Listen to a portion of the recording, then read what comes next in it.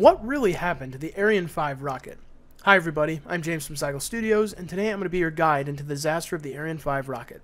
Probably one of the most infamous situations that occurred in the European Space Agency's history. June 4th, 1996 will be a day in infamy for the ESA as the Ariane-5 unmanned rocket had launched into space.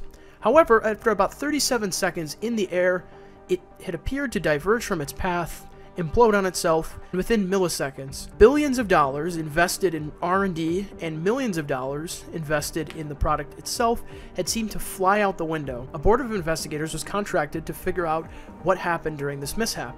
Before we talk about what caused it, let's look and see if we can infer what happened based on the footage we have of the rocket. So the rocket is moving on what is considered its desired path. It starts to nosedive, and once it starts to nosedive, there's a 90-degree turn to the left, and after that point, it starts to lose control and it implodes on itself. But why does that make any sense? If a rocket is on its desired path with the correct amount of fuel, why would the flight control software suddenly make a large correction in the system to cause an unexpected behavior that then put mechanical stresses on the system which caused it to implode? With the system that's put in place to test these things, it shouldn't be in a million pieces, it should have been in space. So why did it happen? The reasoning of this whole disaster, however, has nothing to do with the mechanical pieces of the system, nor the electrical portions of it. It has to do primarily with the failure of understanding of previous legacy code being ported into a new device, and also the use case of the product. This is a good reminder for experienced programmers and a lesson for new ones. What happened was overflow. This is taught in every CS 101 course since the beginning of time, and this instance of overflow is probably the most famous and will be taught for ages inside of CS 101 classrooms, as a reminder to not forget about overflow. But what does overflow mean? In computer science, overflow can wear many different hats, but for right now, we're going to stick with integer overflow. To understand what integer overflow is, we kind of have to understand how numbers are represented on computers.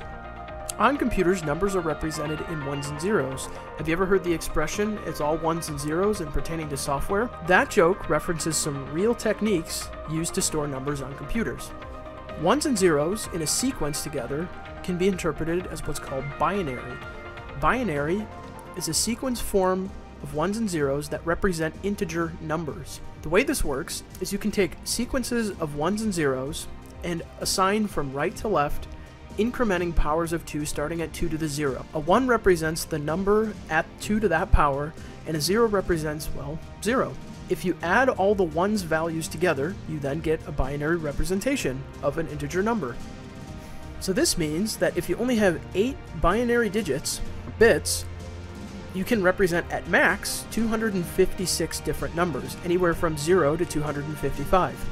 255 would be if there were 8 ones in each column. In programming, there are variables that can represent 8, 16, 32, and 64-bit numbers. So this means, as you work up the ladder from 8 bits to 16 bits, you can go from 255 being the maximum value, and if you go to 16 bits, 65,536 would be the maximum value. However, what if it's a negative number? There seems to be no way to represent it. Well, if we use a technique called the 2's complement, we can. It basically represents the first bit as a sign bit, and the rest of the bits following, all the way down to the right, in descending order, are the numbers themselves. If we want to represent a signed value, that will effectively cut the range of represented integer values in half due to the largest, most significant power of 2 being cut from the mix. 65,536 now becomes 32,767. And you can go from negative 32,768 all the way up to 32,767. Now this seems pretty straightforward, right? So if we create variables within the right size constraints of that range, we shouldn't have any issues. But what happens when a computer receives a value that is outside the range of what a variable can store? For example, if I have a signed 16-bit integer, and I give it 33,000 instead of its maximum, 32,767, what happens to it? This is the concept known as overflow. If incremented up, it will round down to 0, and then go back up the range again. Or it can result in truncation, and depending on your system, if it's stored in little endian or big endian, it will either take the 16 most significant bits or the 16 least significant bits, resulting in a totally different number and really undefined behavior. But this seems kind of ridiculous. If you know that the value is within a certain range, How can it ever violate this? And this is where the knowledge of your legacy code and your system becomes absolutely crucial.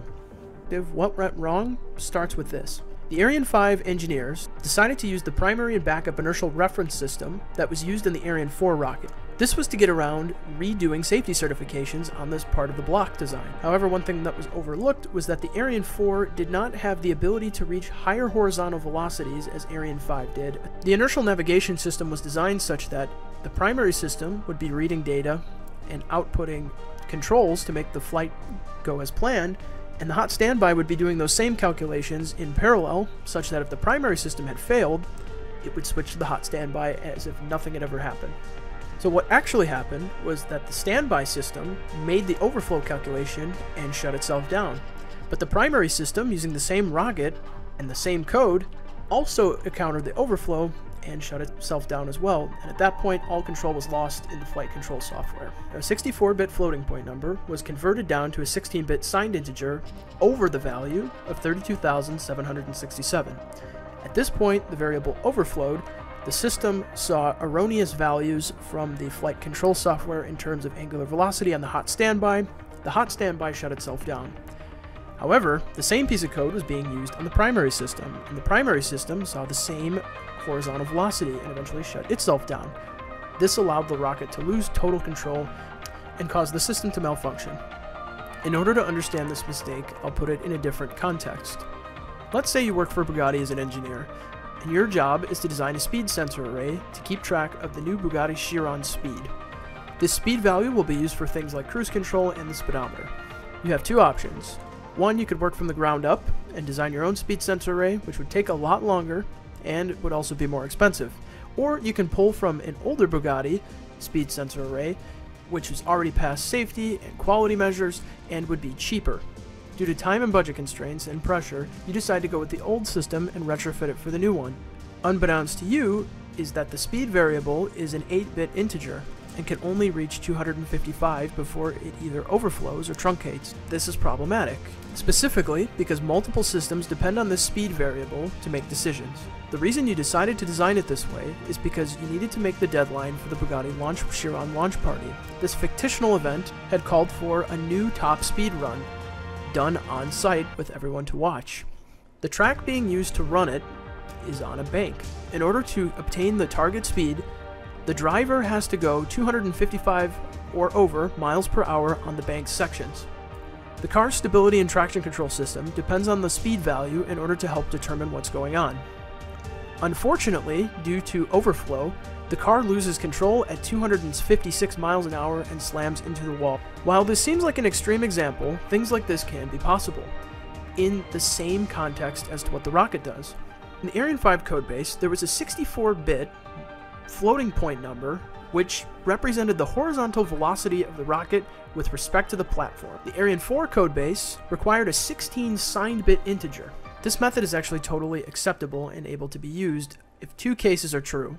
The first one, obviously, is if it doesn't overflow. You have to make sure that variable never increases past 32,767. That's requirement number one. Requirement number two would be to make sure that the digits of precision you have in the 64-bit floating point number are not needed when converting down to the 16-bit equivalent.